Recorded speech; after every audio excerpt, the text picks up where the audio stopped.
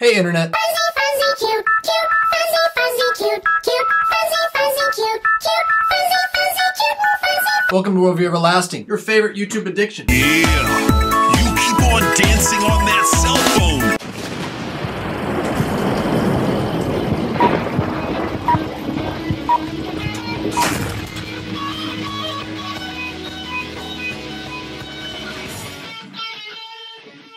And yeah, I don't know what to say other than it's time for... On a cold winter morning, in the time before the light. This episode of Worldview Everlasting is brought to you by the letter Awesome, the numbers Sweet Action, and Issues Etc. Talk radio for the thinking Christian. IssuesETC.org.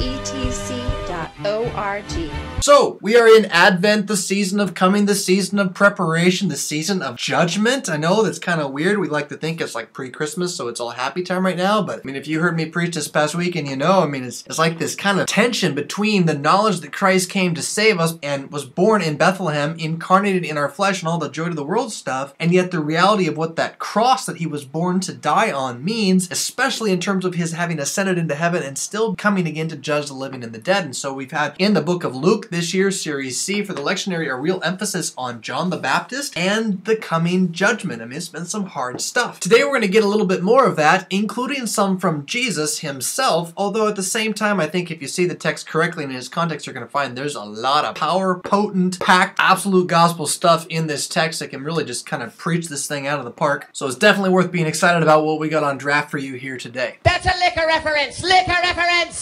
He's talking about liquor! We're officially looking at Luke chapter 7, verses 18 to 35, a big chunk. Some congregations will actually have a smaller chunk, just the front half. But really, to get the whole picture, you're going to have it in its context as well. We'll do that more towards the end. But things have progressed quite a bit since we last saw John the Baptist last week preaching by the Jordan River. Now, Jesus has come onto the scene. He's done things like preach the Beatitudes, which in Luke's gospel is even less about morality than it is in Matthew's gospel. I mean, you could maybe make the argument in Matthew's gospel that the Beatitudes are law. It gets a little bit more difficult to do that in Luke's gospel, because how is it a law to be poor? Even if it's poor in spirit, but it's like impoverished. Blessed are the hungry, blessed are the weeping, blessed are people who are hated. I mean, those aren't laws you can keep, right? So Jesus has preached those Beatitudes. He's preached the woes as well, where he has condemned, well, a whole host of stuff. The satisfied, the satiated, the laughing / scoffing, and those who of all men speak well of them. So he's preached these things. He's also been doing quite a number of miracles, especially then directly before our text today. Jesus has just capped off his string of miracles, which began with healing and casting out demons, by doing something really totally crazy, pretty much unbelievable, raising a dead boy, right? A guy who was the son of a widow who had died, who was being carried out in funeral procession. I mean, this is no kind of like swoon kind of thing. Jesus walks into the midst of this huge crowd in funeral procession, and he puts his hand on the kid and says, "Get up," and the kid goes, "Right? I have conjuration sickness."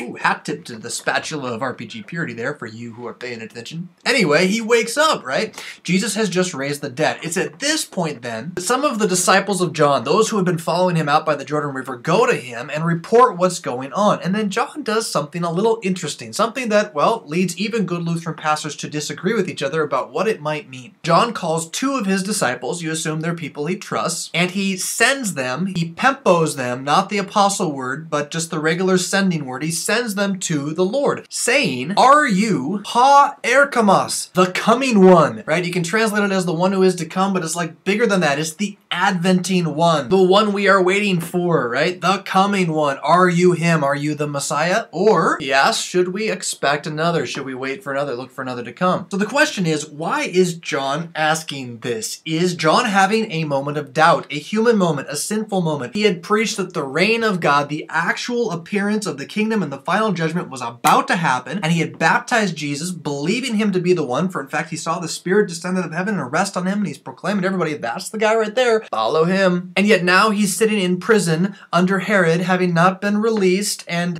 being threatened with death. In fact, he's gonna die pretty soon. And Jesus is out there preaching, and he's hearing about the miracles, but where's the reign of God on earth? Well, where is the kingdom? Why are the bad people still winning? Yeah? Or is John just trying to teach his disciples who are still following him that they need to go listen to Jesus? Now that would be, I think, if I'm not mistaken, what Luther actually says. I disagree with Luther. I think this is a great illustration of the humanity of John the Baptist, how even the greatest man born of woman still has doubts, and that kind of plays into what's going to come later. But it's not key to the entire passage, I don't think. It's something you could focus on, but it's not the main thrust of what's going on. But it does, and it can connect to the idea that the least in the kingdom of heaven is greater than John. That is, anyone with any faith at all, being both saint and sinner, is greater than John is by himself of his own making faith, because even he must rely on the grace of God to cover his own shortcomings. Yeah? Either way, in the same hour that these men from John come to Jesus, Jesus has been kind of busy. He's been healing many people. Etherapusin polus. You can hear in that word therapy. He's been bringing therapy, but like truly healing therapy to polus, the many, the multitudes, right? This ain't no moralistic therapeutic deism. I mean, this is like, well, it's going to say next, healing them of actual diseases and casting out evil spirits. And on many who are blind, he is gracing them, and the word there is actually based on the word charis, grace, gift. He is gifting them with sight.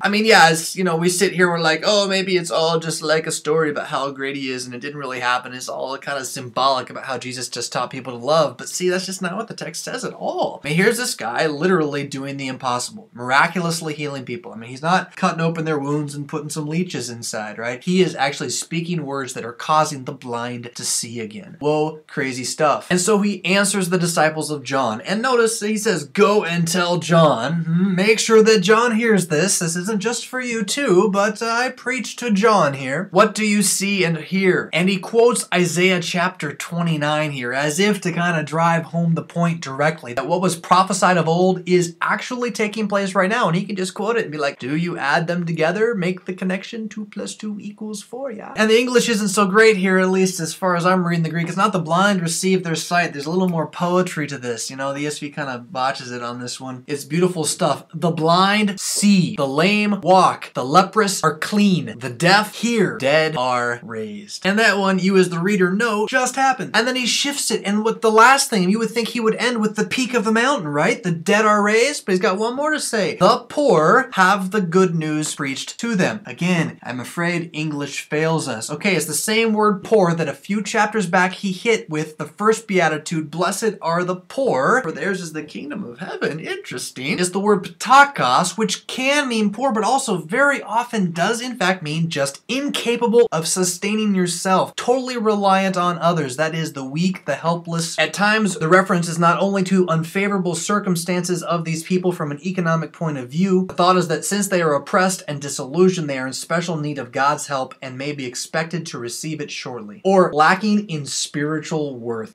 Sinners, yeah? Being extremely inferior in quality. Those who are extremely inferior in quality have the good news preached to them. One word in the Greek, euangelizontai. That is, they are gospelized, right? They are victoriousnessized. The victory is placed upon them. Those who are worthless are brought to total overcoming victory of what? Health, wealth, and wellness? Not now. Because what happens next? Yeah? Catch the connection. He ends with the first Beatitudes reference. The poor are gospelized. And the next verse, verse 23, and makarioi. Blessed. Beatitudinized is the one who is not scandalisthe, scandalized, offended, tripping over me, Jesus. So you actually kind of have a bookend to the opening of the Beatitudes, and certainly it's going to continue on. But if you take the pericopes between the Sermon on the Plain and this little speaking section here, there's only 3 stories in the middle. The healing of a centurion's son, the question of John the Baptist, and smack down in the middle, the resurrection of a son from the dead. Don't you love it when that happens? I mean, it's almost like the guy planned it when you wrote it this way. It's kind of nuts. You know, we all know they were idiots who were just scribbling down mythology as they made it up. But wow, you could almost think it's intentionally like knowing what's going on and confessing that Jesus risen from the dead is kind of key to everything. So moving on from this section then, Jesus goes into another kind of, well, Sermon on the Plain, although it's not the Sermon on the Plain, it's the sermon where they are, outside of Nain, maybe, or something. John's disciples have gone away back to John with this fulfillment of Isaiah being basically preached to them. You know, John says, are you the one? He says, well, what's Isaiah say? Do you see it happening? Put 2 and 2 together. And blessed is the one who believes that I'm fulfilling all these things, who doesn't like run into me and say, no, not Jesus, he can't be the Son of God, right? But actually just receives this reality, which is Jesus' work and the Spirit's work to redeem you, right? Yeah? After this, Jesus then speaks to the crowds concerning John, and this is some fun stuff right here. Hey, you people. So, yeah, tell me, yo, what did you go out to the wilderness to see? A reed shaken by the wind? I don't know what's up with the Rocky thing or where that came from, but the point being, this is like not like happy talk here. It's like, seriously, people, what did you go out to see? Some little shaky little thing in the wind, blown about every which way, has no ability to stand on its own. A little entertainment, maybe? Then he ups the ante a little more. So what'd you go out to see then? A man dressed in soft clothing. And I love how our Victorian piety makes us translate that word soft. And the word can mean soft, that is the primary meaning, but it has another meaning as well. The word is malakos, and it can pertain to the passive partner in same-sex relationships, sometimes translated as effeminate when referring to a male. So a nice translation would be, what did you go out to see? A man dressed in effeminate woman's clothing? Go a little deeper. What did you go out to see?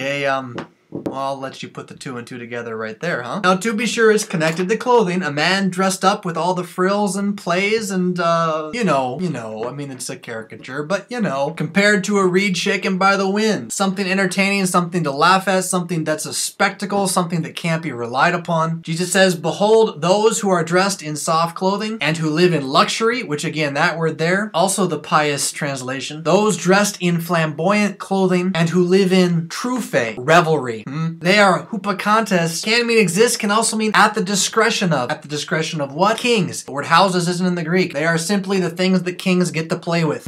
Fascinating, that one. So what'd you go out to see? Some weed shaking around or some guy dressed in woman's clothing? Come on. Those things are what people who live in licentiousness and revelry deal with. What did you go out to that wilderness to see? A prophet? Oh, yes, and I will tell you much more than a prophet, because this is the one of whom old prophecy pointed to that he would be the last one to come before the final king shows up. Even he of whom it is written, I will send my messenger before you to prepare your way for you. And you can kind of imagine Jesus saying at that point, that's me. But he goes on to talk about, John, I say to you, of those born from woman, none has arisen greater than John the Baptist. And what's the point of me telling you this? So that you can know that the very least, the very weakest, the very worst in the kingdom of heaven, the poorest of the poorest of the poor, spiritually worthless, is greater than he. Now, I don't think it's just an irony that the very next story in Luke's gospel is when he goes into a Pharisee's house and as a prostitute start washing his feet. Remember that one? There were 2 people who had 2 debts. One was great, one was small. Tell me, who will love the one that forgives the debt? But before he gets there, we got a little bit more in our actual text. There's a little kind of parenthetical aside about how the people received this preaching. They were glad that he was like lifting up John and all this. But Jesus doesn't seem to like be so happy with their, we were baptized by John, we got it right, and those other people didn't, those Pharisees, So he says, so what am I going to compare you to? This entire generation, which you can take to mean those living then, you can take it to mean the entire world, you can take it to mean humanity, right? Doesn't really matter. It's kind of all those things. What can I compare you to, you sinners who don't believe in me, who don't receive me, who are scandalized because of the things I say and do? Like a bunch of spoiled kids sitting there complaining about everything their parents do for them. Yeah, you know the ones. And so they say, we played the flute, you didn't dance. We played a dirge and you didn't mourn. John the Baptist came, eating no bread and drinking no wine, and you said he was a man with a demon. The Son of Man, that is the Messiah, the King, the one who'll sit on David's throne, comes both eating and drinking, that would be wine. Liquor reference number 2!